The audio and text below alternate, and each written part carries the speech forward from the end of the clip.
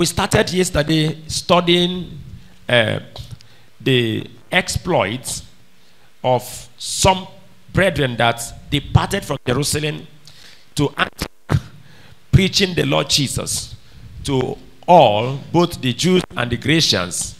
We read from verse 19 of Acts 11, and we want to move on in that study today. We saw that as they began to preach the Lord Jesus, the hand of the Lord was with them.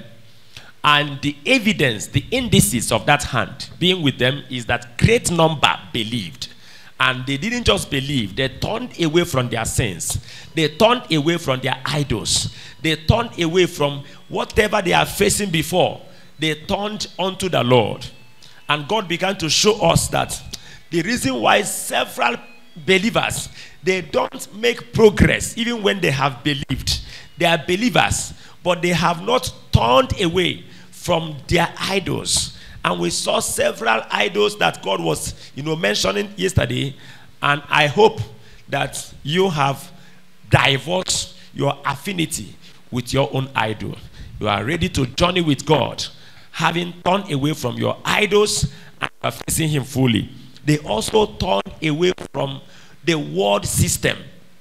They turned away from the ways of life that contradicts the word of God. The world system is defined as a way of life that contradicts the word of God. And every human being that is following that way, even if the person is professing that he is born again, is a Christian, whatever he's professing, it doesn't matter. As long as the way of his dressing is contradicting the word of God. For example, listen carefully. God intends that when we dress, we cover our nakedness. In Genesis 3:21, the Bible says, the Lord God came down to the earth and He made clothes for Adam and his wife, and He covered them. That was the second time Elohim is coming to the earth to do a work. The first time He came to the earth to do a work was when He came to make the human body. And after making the human body, He covered it with His glory, such that as long as they remain in alignment with Him, they won't even know that they were naked.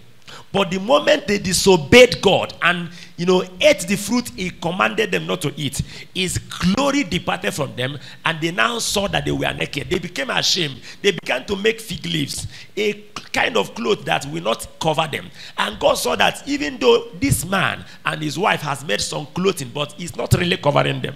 And God said, I need to go down to the earth again to walk.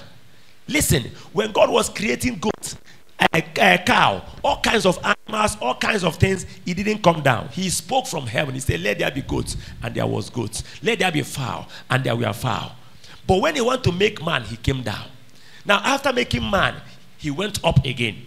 But when man has problem of clothing, he has to come down again, kill some animals, and use their skin to make clothes for Adam and for his wife.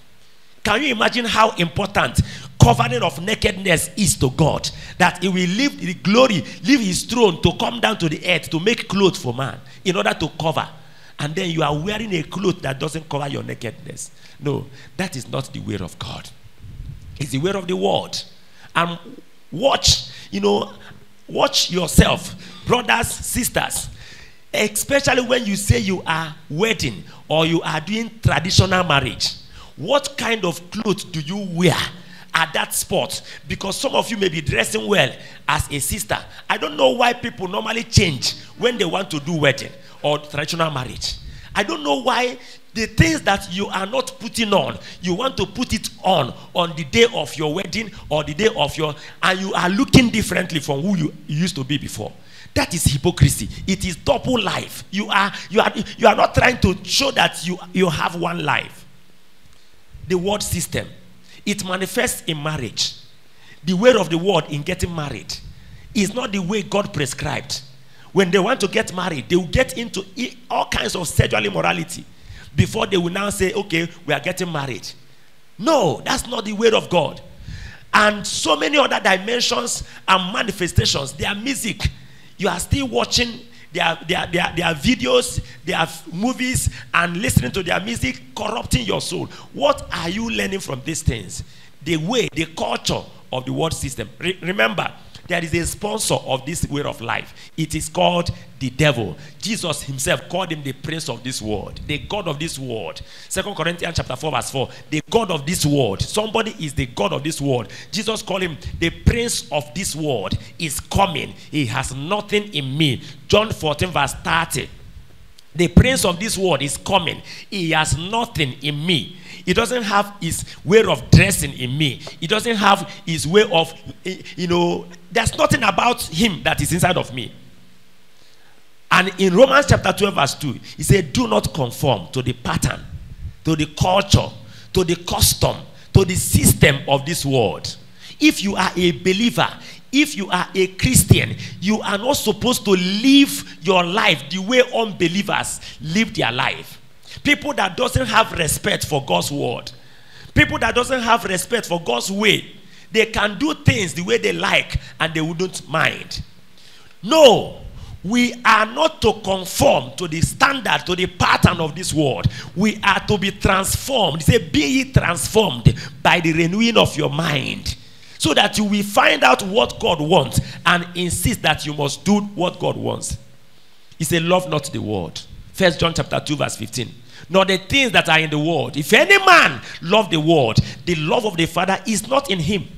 Love not the world, nor the things that are in the world. Is about the heart. You may pretend that I am not part of the world system, but you love the world. When a lady dress in a way that is not glorifying God, you will be the person that will tell the lady, you are looking fine. Looking fine? What do you mean by looking fine? This lady is not looking fine. She is dressed seductively. How can you not rebuke her? You are telling her you are looking beautiful. What kind of beauty is that?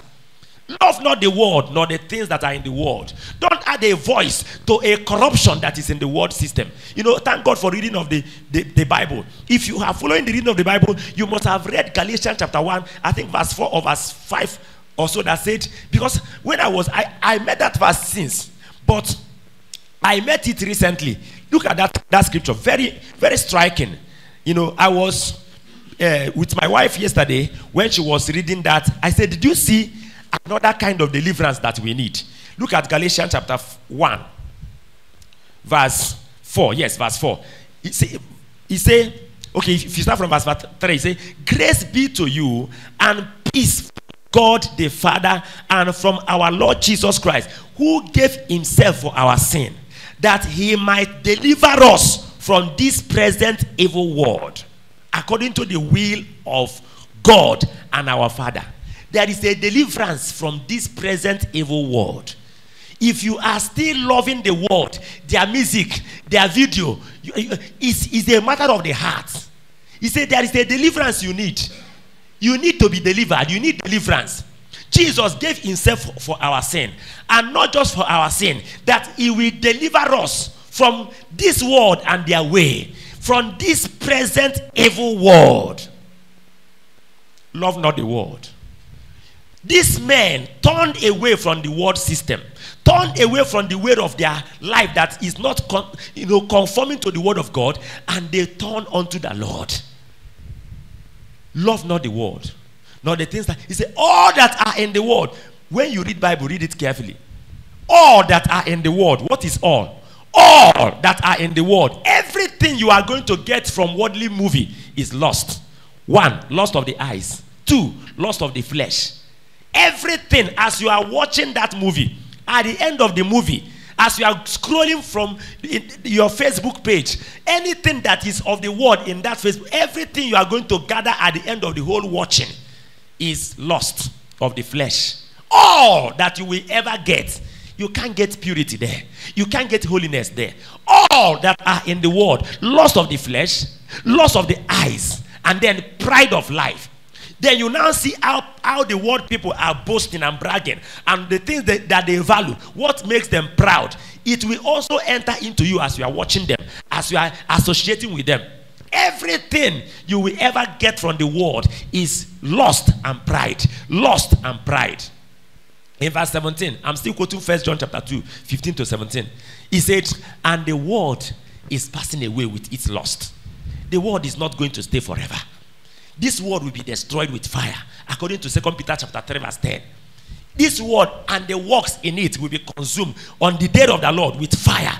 It is passing away. it is going, and the loss thereof. He said, but he that does the will of God will abide forever. It's either you are doing the will of God according to the word of God, or you are in the world following their way, following their pattern. Listen, if you are not being persecuted by the world, you are of the world. I repeat, if you are not being persecuted by the world, when I talk about the world, I'm talking about all the people now that are following the way of life that contradicts the word of God. They may be your fellow believers, but the way of their own life contradicts the word of God. If they are not persecuting you in that business line, if they are not persecuting you in that class as a student, if they are not persecuting you in your family, if they are not persecuting you, belong to them.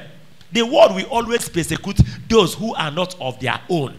In John 15 verse 18, Jesus was speaking to the disciples. He said, do not be surprised that the world will hate you. He said, before the world has hated you, the world has already hated me. He said, the world will hate you and persecute you because you are not of the world. He said, if you are of the world would love its own. But because you are not of the world, but I have chosen you out of the world, therefore the world persecutes you. The world will hate you.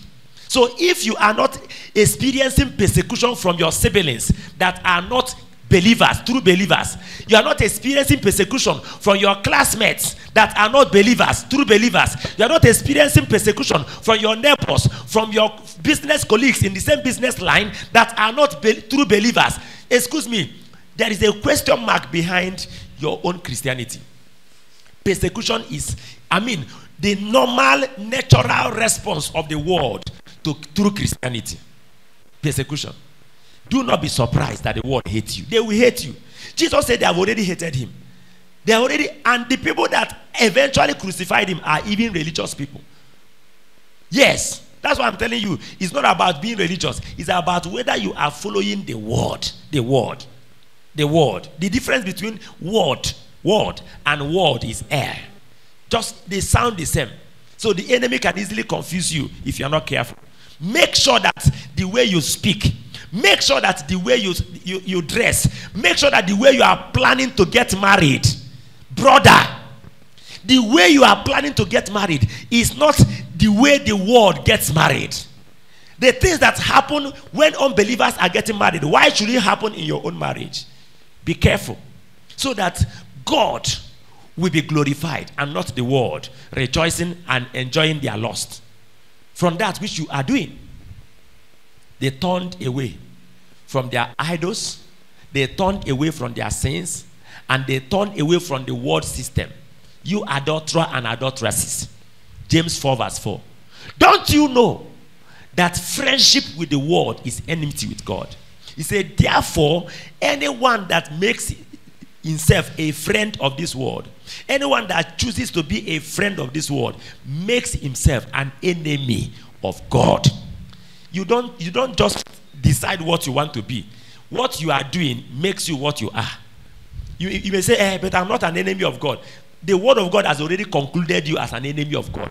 As you are admiring the worldly way of dressing, as you are watching their videos, as you are watching their film, listening to their songs secretly, because some of you will not do it when brethren are there. But in the secret, or when you are alone, you are visiting some sites. Excuse me, you are an enemy of God according to the Bible. You adulterer and adulteresses. Know you not that friendship with the world is enmity with God? Anyone who chooses to be a friend of the world makes himself an enemy of God. The world is God's enemy. The reason is simple. The prince behind the system is God's arch-enemy, Satan himself. They turned away from their sins. They turned away from their idols. And they turned away from the world system, their way of life. And they are now facing God. That was the secret behind their spiritual progress. Why are we dwelling on this particular scripture? Because this is where many believers miss it. They wonder, why is it that I am not growing? I want to carry power. I want to manifest Jesus. This is the missing link. At the point of your salvation, you will not turn away from things that will limit and stop and hinder you from progressing. And then you enter, you say you are in the race. But there are things that are weighing you down. The word system is one of them. Now go back to Acts chapter 11. Let's journey further in our study. Verse 21 is what we have concluded. Then let's look at verse 22. Then tidings of these things came unto the ears of the church which was in Jerusalem, and they sent forth Barnabas that he should go as far as Antioch. Tidings of these things, news of the things that happened in Antioch, how these brethren preached the Lord Jesus to the Grecians, and the hand of the Lord working with them granted many of them repented and turned unto the Lord. The news about that spread and got to the church in Jerusalem. And when they heard the news, they sent forth Barnabas that he should go as far as Antioch. First of all, I want us to pick a lesson from that instance. If you remembered Acts chapter 8, verse 14, please read Acts chapter 8, verse 14.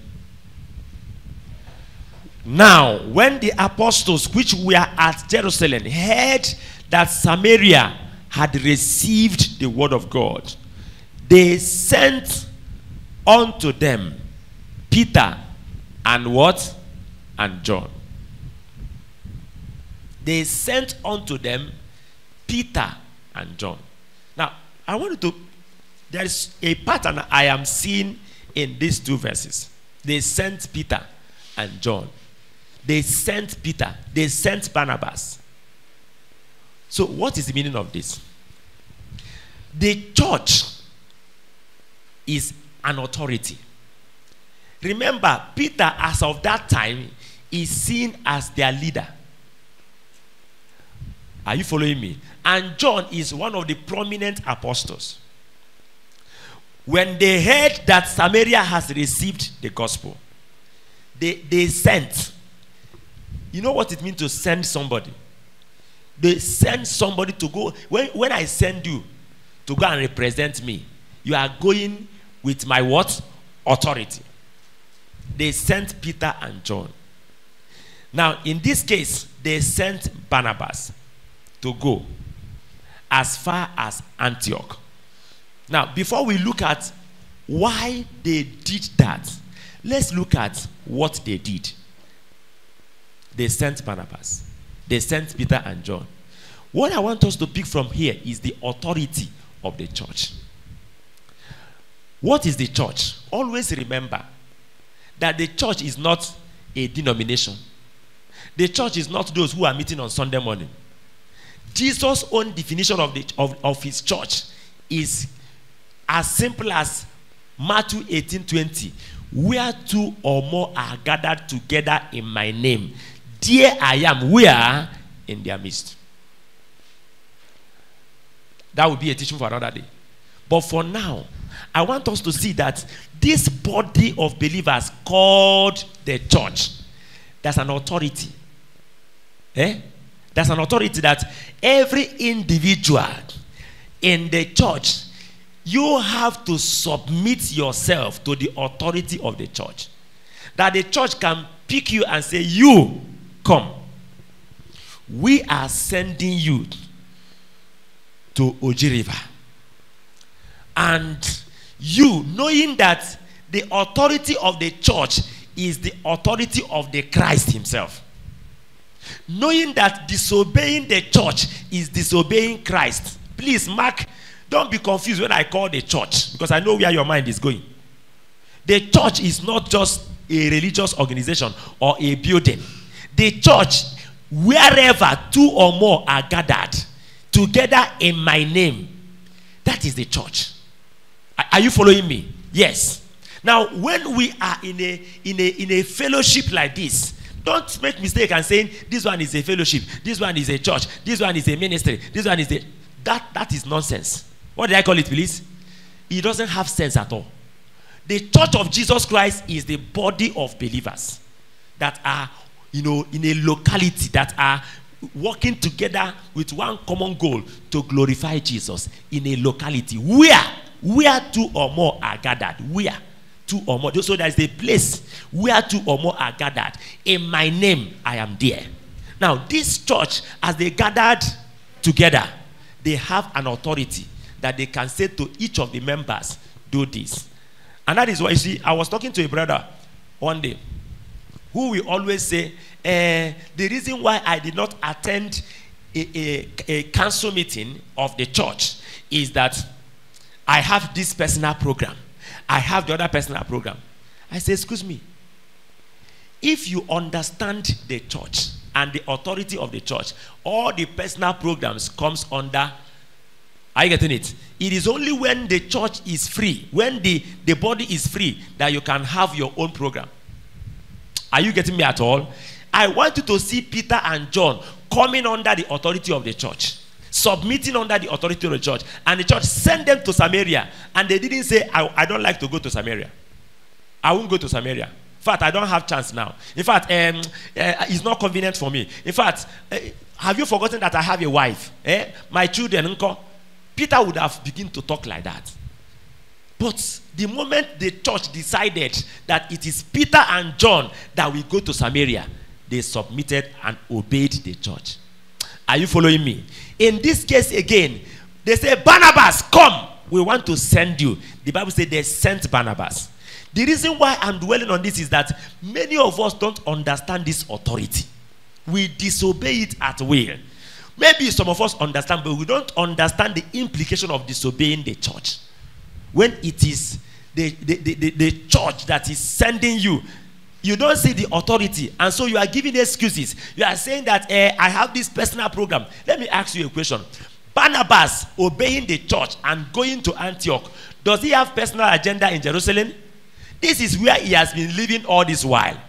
From the Pentecost day, do you know how many months or years they have spent there? He doesn't have any plan about Antioch. He doesn't have any. And the church say, Barnabas, come. We are sending you. And he said, here am I. Send me.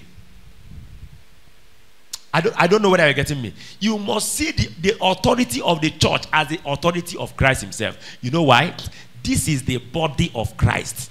This is what? The body of Christ is not different from Christ. That was why Jesus said to Saul, why are you persecuting me? Because the church that you are persecuting is my body, is me. So when you disobey this body, when the act bearers come together and they say, we are sending you to go and do this, and you stand up and say, excuse me, I don't think I have time to go and do that. No, you are missing it. See, you must see this as the final. I was surprised that Peter, the chief of the apostles, will have to submit himself to the authority of the church. There is no individual, no matter how highly placed you are, no matter your title, your anointing, that rises above the authority of the church. No, it's true. They sent forth Barnabas. Now, let's look at, if you have understood that aspect, let's look at why did they send forth Barnabas to go as far as Antioch. Now, that phrase, as far as, is already showing us that Antioch is very far from Jerusalem. Barnabas, again, did not complain about the distance. Because for some of us, the complaint will not be that I will not go, but that the place is too far. Am I saying the truth? It's true. Why are you sending me? It's too far. If I say to you now, I'm sending you to Emene to go and start discipleship class there, or we are going to Emene to plant a discipleship center there, and then you are going to, it's too far. Can I take where it is close? No, you're missing it. They sent forth Barnabas as far as Antioch. And then the reason why did they do that? They heard that these people have repented. They heard that God has moved in this place. And their natural response was to send forth Barnabas. Why? Why are they sending forth Barnabas? The reason is very simple. The truth is that what actually led to these brethren that preached the gospel in Antioch to leave Jerusalem was persecution. They were not planning to go. Persecution led to their departure from Jerusalem. And because they departed unplanned, the truth was that the brethren at Jerusalem must have asked questions and say, who and who were involved in the preaching and the winning? Though they were happy that people repented, but they want to find out whether the people that preached the gospel to the souls that repented were capable enough to follow them up, to disciple them, to teach them, to observe everything that the Lord has commanded. Remember, Jesus commanded them and said, go into all the world and make them to be my disciples, baptize them, but not only that, teach them to observe everything, all that I have commanded you. Now, when they make you a disciple, they will have to sit you down to teach you all that the Lord has commanded and insist that you obey and observe them. Possibly, these brethren that left from Jerusalem to Antioch must have maybe not completed their basic discipleship lessons and classes. There are, the persecution rose up without notice. So possibly, these brethren are still undergoing their discipleship. They are still being followed up. But the persecution truncated it. Are you getting it? So they moved out of Jerusalem impromptu. And there are some gaps in their life that even though they have won souls, if you leave the souls that have won in their hand to disciple, they will not be able to disciple them because no man has the capacity of giving what he doesn't have. The life of Christ has not matured in them. Galatians 4:19, my little children, of whom I travail in birth again, until Christ is formed in you. What is that apostle saying in that verse? He said, my little children, I have travailed for Christ to be formed in you before. He didn't form. Now I have entered into the second dimension of travail. And this time around, I will not stop until Christ is formed in you. That is the goal of this second travail, is to ensure that before I stop traveling, Christ must have been formed in you. The truth is that these Galatians that Paul was talking about are born again, they are believers, but Christ is not formed in them yet. The fullness of Jesus is not yet being expressed by their life. They need someone like Paul to begin to travel. This traveling labor is not just prayer. It's also teaching and praying. That's why he's writing the letter again. And as he's writing the letter again, he's praying for them and he's trying to open their eyes to see that Christ must be formed in their life. Amen. Now, I want you to note that the brethren that followed persecution, that moved as a result of persecution to Antioch and preached the gospel, what the church discovered was that Christ was not yet fully formed in them. And if you don't have Christ fully formed in you, you will not also fully form it in others. So they have to send forth Barnabas, the man that they believe that Christ is fully formed in him, so that when he gets to Antioch, he will both begin to follow up, begin to disciple the new souls that were won and the soul winners that won them. Are you getting me at all? Now, you need to see the value. We call it core values of the church. It's a culture too, that they don't just, win souls and leave the souls half-baked.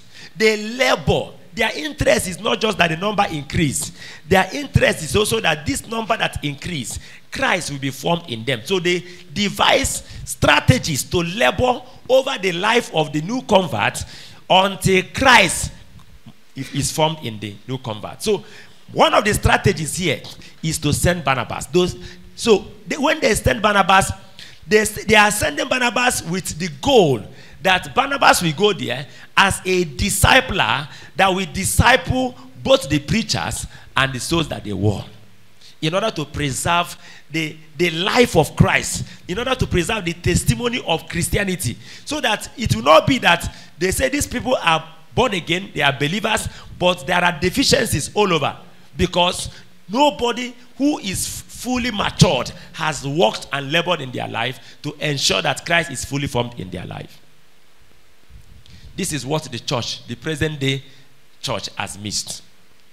So many activities are going on, programs are going on, but the discipleship of lives, the maturing of life to ensure that Christ is fully formed is not being paid attention.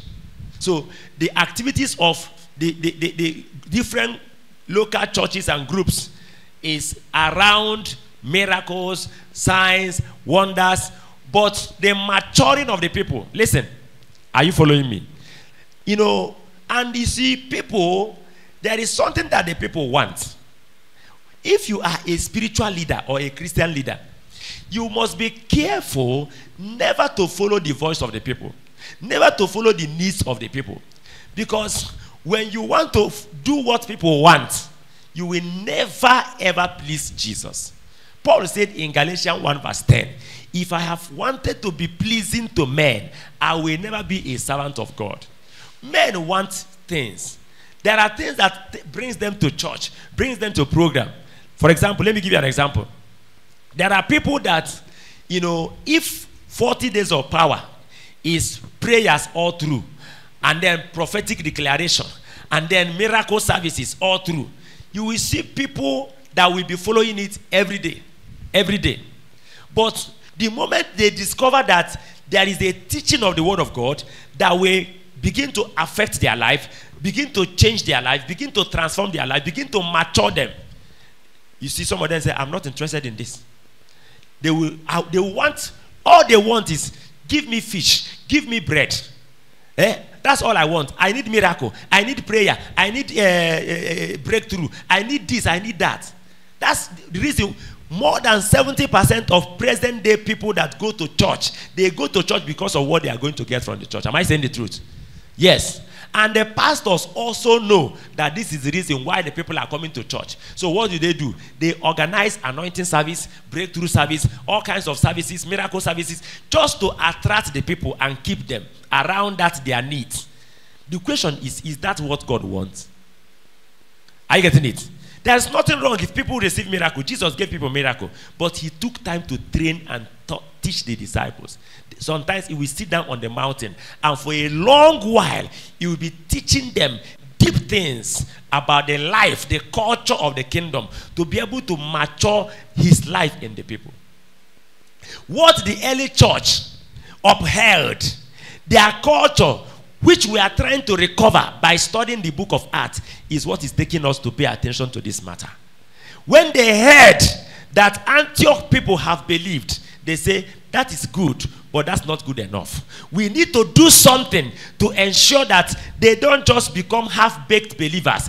They are groomed, they are discipled, they are followed up to come to the point where Christ is fully formed in them. Who will go for us?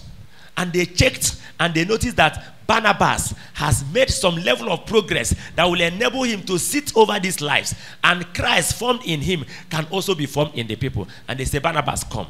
You are going to Antioch. When you get to Antioch, the preachers that preached the gospel, they were undergoing their own discipleship before persecution truncated it. Now when you get there, sit them down too. Ensure that Christ is also formed in them. Then the souls that they won, you also do the same work in them. So that the church of Christ that is being bettered in Antioch will represent Christ. Is somebody following me at all? This is what the early church upheld. They didn't joke with it. Why this deviation in our time? You know, when we are talking about revival or revival labors, you must understand what revival is and what revival labor is. We must bring back the core values of the church. The core values of the church is not just that the crowd will fill everywhere and then they are being told to pay their tithe, give their offering and all of that. No. It is that the life of Christ be fully formed in the men, in the people. He gave some to be apostles. Ephesians chapter 4 verse 12. He gave some to be prophets. So evangelists.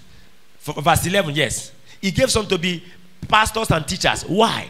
He said, so that they will equip the people of God. They will prepare them for the work of the ministry. So that the body of Christ will be built up. That will no longer be children. The reason why these gifted men were released to the church was so that we will no longer be children. Children, not physical children, spiritual children. The reason why they have to send Barnabas to Antioch is so that the souls that are won and the people that won them will not remain as children. They will mature. Ephesians 4 verse 13, that will no longer be children. Tossed to and fro. That's one thing about children. They are tossed to and fro with every wind of the doctrine. He said, but we will be able to grow unto the measure of the fullness of the stature of Christ. He said, speaking the truth in love, verse 15, we will grow up into him in all things. Now, this is the culture. This is why Barnabas was released, to go as far as Antioch, to sit over the life of these people that repented and the people that preached to them, so that by the reason of sitting over their life, he will be able to ensure that they mature in the faith and become people that God can also trust to disciple others. Now listen, let's look into our discipleship families carefully and ask yourself, you know, when you say, God, give us 1,000 disciples, you need to ask yourself, who will disciple 1,000 disciples? Before 1,000 disciples is given to you, if they are going to be disciples, if there will not be crowd, are you following me? You will need at least 200 sound disciples. I repeat, if you don't have up to 200 sound, matured disciples in whose life Christ has been formed, you can't have effective 1,000 disciples. At least when you divide 1,000 by 200, what do you get? At least each discipler should be able to handle 5 or 4 disciples and handle it for them to grow and also become disciples. Because see, the goal of Jesus is not that we should become disciples. The goal is that we should become disciples. Let's look at the Great Commission once again. Matthew 28, 18 to 20. All authority in heaven and on earth has been given to me. Therefore, go into all the world and make them to be my disciples. Baptize them. Then teach them to observe everything I have commanded you. Part of what he has commanded is that they should go into the world to make disciples. So part of what you are going to teach the disciples you have met is also what? How to go into the world. So you are not just making a disciple. You are making what? A discipler that will also join you in going into the world. So in that command, what Jesus is actually telling the disciples is go into all the world and make people not just disciples but disciples. So the way of growth in disciple making, the way of growth of the church is raising of disciples that are Christ-like, that are already matured in the life of Christ. So that with the life of Christ matured in them, when I'm talking about life of Christ matured in you, you must look at it holistically. You must look at it in the area of your, you know, when you see somebody who is matured, you will see it in self-control. Self-control. A little thing, you flare up, you get angry, you flee from one emotion to another. You see it in love. You see it in joy, in peace, in patience. You see it in meekness. Meekness. A meek man does not quarrel or fight his own battle. He allows God to fight for him. You see it in goodness. You see it in kindness. A kind man is someone who is not just interested in his own happiness, but in the happiness of others, especially those that are around him. He is caring enough to find out that this person is not happy. Like yesterday, what is happening to you? You need to be happy. And he begins to do something about it. We call it kindness. Matured life of Christ is expressed in the fruit of the Spirit. Not only that, fullness of his power too.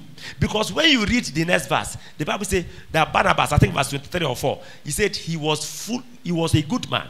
That's a man of good character. And then full of Holy Ghost and power. Matured. Amen. Now, look at verse, I think we have to move on to verse 23 and see how much we can touch that verse before we conclude for today. Verse 23. Are you there?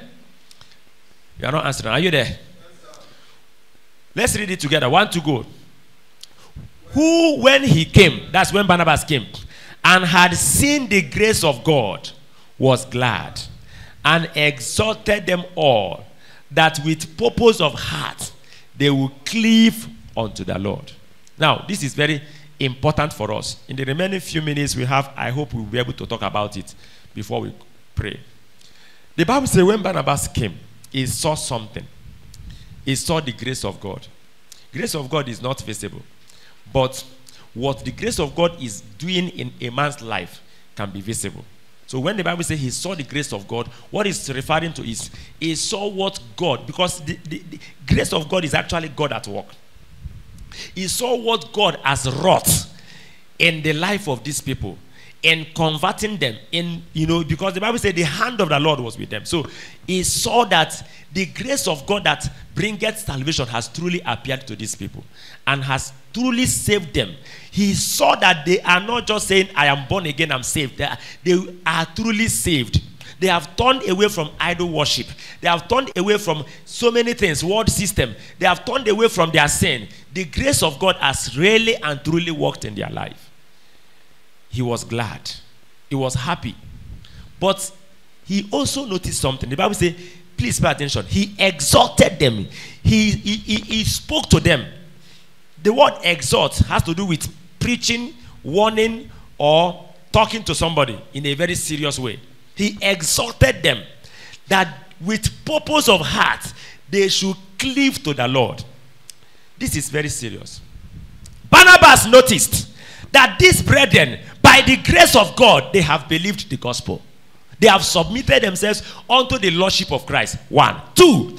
Barnabas noticed also that by the grace of God, they have turned away from their sins, idols, and world system, and they have turned unto God.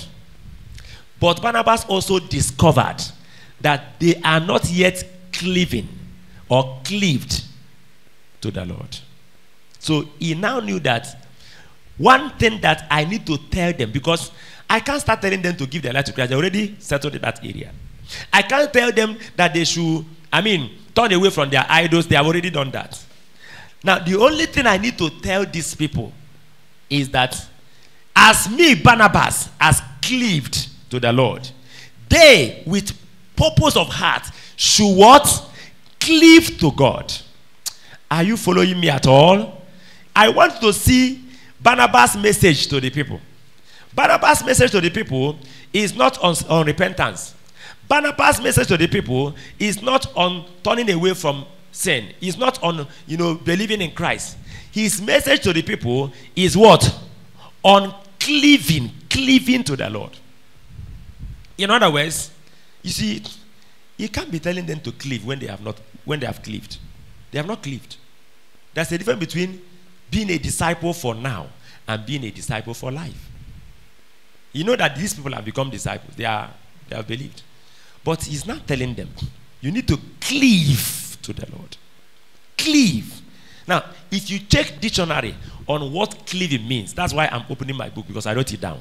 He said to cleave is to be joined, 1, glued, 2, and interlocked together. Interlocked together. In such a way that separation is not possible without tearing a part of the other. 3 things. 1, to be joined. I can join my hands like this. That is cleaving, but it's not yet cleaving enough. Now, when I join my hand, I get super glue. Glue. Glued. And use it to glue the 2 hands. Are you getting it? And then interlock is what I have done now. This is interlock. Interlock. If I join it this way, it's not interlock. But if this way, it's interlock. Are you getting it? Now, interlocked, glued, and joined. Now, when you have put it this way with super glue, and you want to separate these 2 hands, what will happen? You must tear it. You can't separate the 2 anymore. Cleaving is the uniting together that makes the 2 to become one entity. No shaking or vibration, no matter how violent, can separate the 2 again. Barnabas encouraged them. Barnabas exhorted them to cleave to the Lord, to join themselves to Jesus in such a way that it is impossible to separate them from Christ without killing them. If you want to separate Brother Michael from Christ, if Brother Michael has cleaved to Christ, there is only one way to do that. You have to kill him. If you don't kill him, you cannot separate him from Christ. Is somebody getting me at all? See, this is where we are ending this morning. The truth is that why we see backsliding of believers is because several believers at the point of their salvation, they have not cleaved. So Barnabas began his ministry among the Antioch believers by ministering at the point of cleaving. He carefully observed them. He noticed that in believing, no deficiency. In turning away from their sins and idols, no deficiency. But there is a deficiency in this aspect of cleaving. They are disciples for now, but I'm not sure whether they are going to be disciples for life. I'm not sure that in the next 2 years, they are still disciples here. I'm not sure that in the next 5 years, they are still standing. I'm not sure that in the next 20 years, they will be standing. Oh, this sister is doing well. She's a disciple. Am I sure that after her marriage, with all the things that goes on these days in the wedding of people and traditional marriage, and then she will begin to bear children after 10 years of marriage, that she will still be a disciple, a sister in the Lord, cleaved to the Lord? We have seen this happen again and again, where people, brothers, sisters, you now ask about, what about this brother? He's in America. What about his spiritual life? He has backslidden. He has traveled. See, when a man has cleaved to the Lord, your travel to anywhere does not affect your relationship with God. To be joined in such a way that there is no breaking anymore. There is no separation again. You cannot separate two persons that have truly... You know, the word cleave was used first in Genesis 2 when God was talking about marriage. He said, therefore, shall a man leave his father and his mother and what? And cleave to his wife. Cleave to his wife. In other words, there must be a living. And the truth is that these brethren, they have tried. They have left idols. They have left the world system. They have left. So Barnabas is saying, when you have left all these things, you now have to what? Cleave. Join yourself to the Lord Jesus, that even when there is no money in your pocket, you will not backslide. Even when you have searched for job for 10 years, no job, you will not backslide. Sister, you are looking for a husband, somebody to marry you, and you spent 15 years, and you are now 40 years, 45 years, and nobody is coming, you will not backslide. That sister has cleaved. She has said, what shall separate me from the love of God that is in Christ Jesus? Shall tribulation? Shall distress? Shall marriage? What is it? Paul said, I am persuaded that neither death nor life, angels, principalities, no force. Oh my God, are you following me at all? He said, principalities, they can't try it. They may attack, they may fight, they may do, but they can't separate me from the love of God. These are men that has cleaved. He said, I am persuaded. He said, in all these things, we are more than conquerors. Even sword cannot separate us. He said, but for your sake, we are being killed all day long. Romans 8:35-39. Nothing in this world, present, in the future, in the past, can ever come up and separate us from the love of God. Death cannot try it. Are you getting me at all? I remember preaching the gospel to one woman some time ago, and the woman said to me, I have rejected Jesus.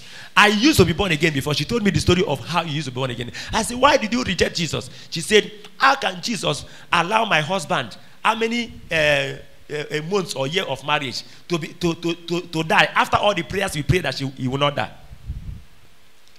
He was so bitter and angry at Jesus, and she decided to backslide. This kind of people, if you see her before her husband becomes sick, while she's praying and say, Jesus, Jesus, I love you. Lord Jesus, I love you. I will serve you. I will follow you. What is she saying now?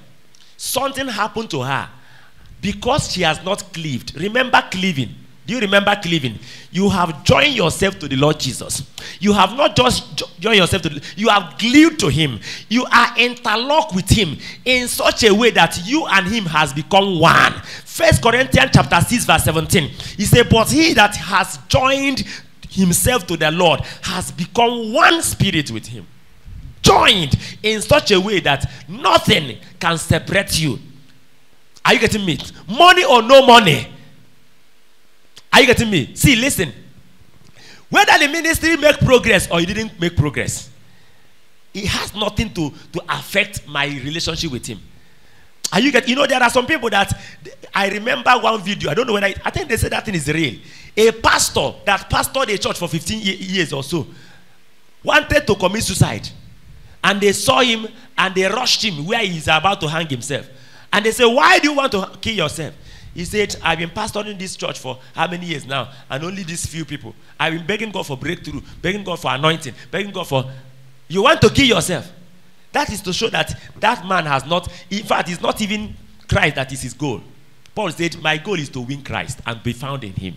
It's not just the ministry result. My goal is to win Christ and be found in him. That's my goal. When rapture takes place and I'm in him, I'm going with him. I'm going to stay with him.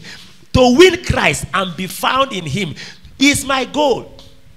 What is your goal? Money, fame, power, progress. What do you call it? Breakthrough. And when you don't see them happening, you say, hey, it's like God is partial. No. Have you cleaved to the Lord Jesus? Will you follow him at all costs? Will you follow him despite the fact that things are not going well?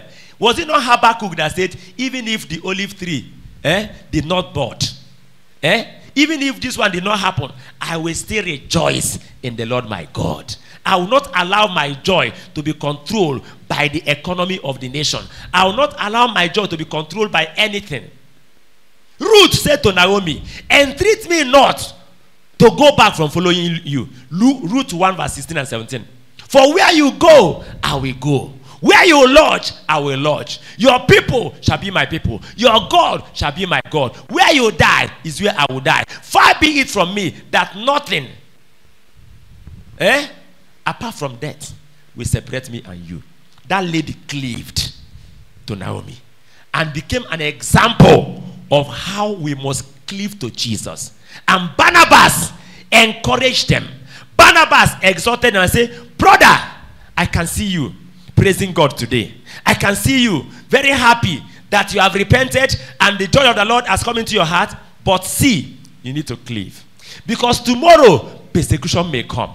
Tomorrow, distress may come. Tomorrow, tribulation may come. Tribulation. Have you heard about the great tribulation? If it happens that the Antichrist comes and is now beginning to deal with people, how many people will even stand and say, I'm not going to take the mark of the beast? Despite the suffering. How many? I'm asking, how many? By the time they say you will not buy or sell if you don't have the mark and you don't have something to eat, what shall separate us from the love of God? That is, he said, can hunger do it? He said, in all these things, we are not just conquerors. We are more than conquerors. In all these things, before a sword, we are more than conquerors. Before any kind of distress, any kind of persecution, any kind of what, we are more than conquerors. He said, for I am persuaded. Are you persuaded? Have you come to the point where you are persuaded? Someone like Saul, in Acts 21, the Bible said that Agabus is one of the most accurate prophets of the time. He has already prophesied that Paul will be bound in Jerusalem. 4 daughters of Philip, 4 virgins. They have also prophesied. Several prophecies has come. But, before Agabus prophesied, people were not crying. But the moment Agabus, once he prophesied, just go and sleep. Because the matter is concluded. He doesn't speak carelessly. The Bible says when Agabus finished prophesying, everybody began to cry and say, Paul, we are now sure that you will be bound in Jerusalem. Please don't go to Jerusalem. They were weeping and crying. Paul spoke and said, why are you crying and breaking my heart? His heart was broken, but he's going. His will was not broken. His emotion was affected, but his will was still strong. He said, I am going ready not just to be bound, but to die. I'm ready to die. What is life if not using it to please Christ? In Philippians chapter 1, he said, according to my earnest expectation, verse 20, he said that both now and always, with all boldness, Christ shall be magnified in my body, whether it be by life or by death. For to me, to live is Christ, to die is gain. I've not seen a man that is in prison, and when he's writing epistles, he will not be asking the people, please pray for me that I will come out of prison. He doesn't give it as a prayer point. Go and read all the epistles that he wrote from prison. He never asked anybody to pray that I will come out of prison. No. He will see them say, please pray for me that I will have utterance during my day of defense. I will have boldness to be able to, fire them very well. With the gospel. Are you getting me? What a man. Cleaved so strong that no suffering, no persecution, nothing at all will ever separate you from the love of God that is in Christ Jesus. Have you cleaved? Or are you speaking in tongues, chanting today, but in the next 5 years, they will be looking for you? A little thing will come up. You will start considering to give up your faith. Will you come to the point where you are saying, I am not just a disciple for now, I'm a disciple for life? Let me challenge us. If somebody can say, Arsenal for life, Man U for life, I mean, these football fans that are just, and they are saying it's for life. No matter how much you score Arsenal, 5-0, 10-0, Arsenal for life. Why can't you be a disciple for life? A disciple of Christ for life? Why can't? It's a challenge. Somebody is Arsenal's disciple for life, despite all the defeat of Arsenal. Yet, Arsenal for life. Why can't you be a disciple for life? What is it that will separate you from the love of Christ? Why can't you cleave in such a way that separation from Christ is not possible? Whether you travel out of Enugu or you travel out of Nigeria, it doesn't make the difference. Wherever you find yourself, you have cleaved. Rise on your feet and pray. Rise on your feet and pray. Say to God, help me. Help me. I need help. That I will be not just a disciple for now. I will be a disciple for life. I will stand where you are standing. I will not use because of exam and compromise by my faith. I will not use because of marriage. I will not use because of academics. I will not use because of job. Some of us, you will go and give bribe because you want to get a job. You will sleep with a man because you want to have a job. Can you say, God, I am standing with you? No matter the temptation, the tribulation, the distress, nothing, I say absolutely nothing, will separate me from the love of God, from the love of Christ that is in love of God that is in Christ Jesus. Can you begin to pray?